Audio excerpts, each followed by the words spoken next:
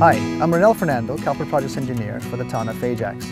I'm here to give you a brief update on the Rossland Road Reconstruction Project Phase 2.